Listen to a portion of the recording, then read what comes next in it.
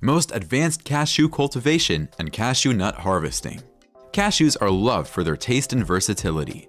They give off a texture and flavor to both sweet and savory meals. And they're not just enjoyed by our taste buds, but also by our body, as they are rich in proteins and vitamins. Originally grown in Brazil, but thanks to the advancements in technology, they can be grown in other nations and even the United States. Farmers in the United States have been farming cashews for decades and upgrading their harvesting and processing methods over time through the adoption of cutting-edge production methods and the development of more refined processing procedures. These days, you can get cashews all around the United States. They're not just producing it for themselves, but also exporting it to other countries and being one of the largest populations in the world. It's amazing that they are producing more than they actually consume. So how do they actually do it? Let's get into it. Using cutting-edge production methods and having a firm grasp of the many processing methods available are essential for successful cashew farming. The result will be a high-quality product that farmers can sell for a profit. Growing cashews are tough and time-consuming, but the reward is worth the effort. Still, no matter how much the technology is developed, it's the farmer that does the job, and successful cashew farmers have an in-depth familiarity with the cashew plant, as some of them have been doing it for decades, and they know how to keep their plants safe from harmful insects and deadly bacteria. But there's a limit to what a farmer can do. So, American farmers are updating their processing methods to keep up with the rising demand for cashews. Before, cashews were processed manually, which was labor-intensive and often yielded a poor end result. However, with the help of new processing methods, farmers can crank out a better quality final product in much less time. One of them is steaming, used in the cashew processing industry to eliminate any microorganisms present without changing the nut's taste or texture. Fun fact: did you know that these nuts can also offer farmers a variety of benefits? Here are just a few of the ways that cashew farming can be beneficial. Number 1. They boost soil quality as its plant fixes nitrogen, so the soil that helps in fertility and their extensive roots helps in aeration. Number 2. They can be cultivated even in dry places because they don't need much water.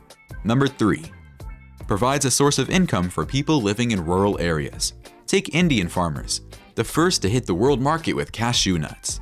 But turning raw cashew nuts into the final product is long and laborious.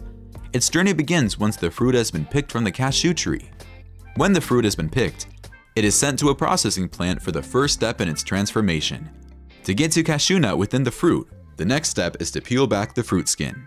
To do that, high temperature is used, since it softens the skin and allows the fruit to be removed from its shell. After being cracked open, the nuts are brought to a drying chamber where they are kept for several days.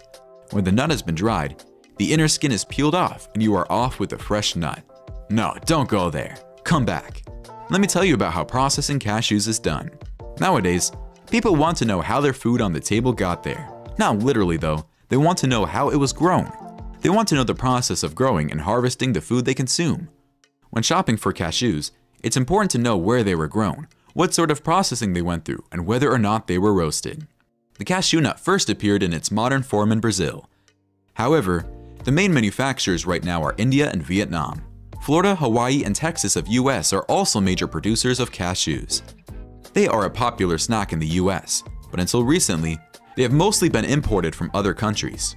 But now, more and more farmers in the US are starting to grow their own cashews. The cashews must be plucked by hand from a ladder since they are so high up on the trees. The nuts are taken straight from the field to the processing factory, where they are roasted and shelled among other processes before being packaged for sale. The kernels or edible parts of the nut are extracted from the shells and sorted by size and quality. Whether at home or in a factory, finely chopped kernels are in many baked goods, ice creams, cakes, and chocolates, or spread on bread as a paste and a must-have for many recipes. As I said, it is not just for taste buds. The yellow oil found in kernels has several applications in the pharmaceutical and cosmetic sectors.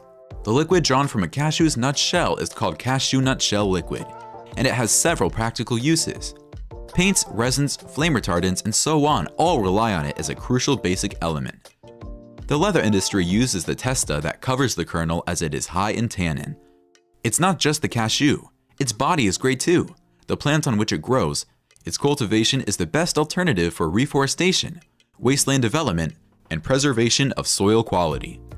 Well, if you're interested in how to start your own or just want to know, here are some tips to start a cashew farming business. First, you need a good ground for cashew farming. Cashews grow in almost all types of soils. The ideal conditions for this plant are well-drained, light coastal sand or red sand without a hard pan, water levels between 5 and 10 meters, and pH from 5.6 to 7.0. Soil with a pH of more than 8.0 is not suitable for its cultivation because it is sensitive to excessive salinity. Cashew is sensitive to waterlogging and tolerant to moisture stress to a greater extent. That is why, for commercial plantations, you might want to steer clear of flood-prone areas. If you have a good ground like this, now you need to learn all the important steps of cashew plantation. Starting with propagation. In cashew, 2 different types of propagations are possible, seed and vegetative. Along the vegetative propagation lines, softwood grafting has been the most effective and widely adopted approach. Successful grafting of softwoods requires only 2 months of care from the time the seed is planted until the seedlings are 2 months old and have a single main stem. After that, scion is collected from elite mother plants. Procure the scions by clipping 3/4 of the leaf blades 7 to 10 days before grafting. Decapitate the rootstock 15 centimeters above the ground level, retaining 2 pairs of bottom leaves. Along with this, you can create a cleft of 4 to 5 centimeters deep on the cut end. Insert the wedge of the scion into the cleft of the stalk. Finally, secure the graft joint with the polythene tape. Now, the old cashew trees can be top worked to yield more. Basically, top working is a technique to rejuvenate old and unproductive cashew trees. Successfully, you can rejuvenate the trees that are 5 to 15 years old. However, trees above 25 years have less sprouting and stunted growth. Pruning the trees from May to September is best for the vigor of the sprouts and the availability of suitable scion for grafting. If you don't already have the plants, you can plant them. Generally, the softwood grafts of high-yielding varieties are the best planting materials. You can also use seedlings for planting, and pit size influences the growth of plants. For nutrients, you should use manure and fertilizers, as cashew's extensive root system draws large volumes of nutrients from the soil. Along with this, it performs well on poor soils where other crops fail. So, if fertilizers are used, they could grow almost anywhere. Now, if your cashews have grown, you will need to harvest them and know about post-harvest management. From the 3rd year onward, cashew trees begin to flower, and by the 10th year, they are producing at their maximum capacity. In most cases, it extends the economic return for another 20 years. As soon as the fruit is set, the nut grows rapidly and matures in just 3 to 4 weeks after flowering. Proper post-harvest management is essential in cashew, after which the pedicel enlarges to produce cashew apples. The fruits mature in 60 days and are harvested when fully ripe. Allow the ripe fruits to fall and collect them manually. Then divide the apples and the nuts.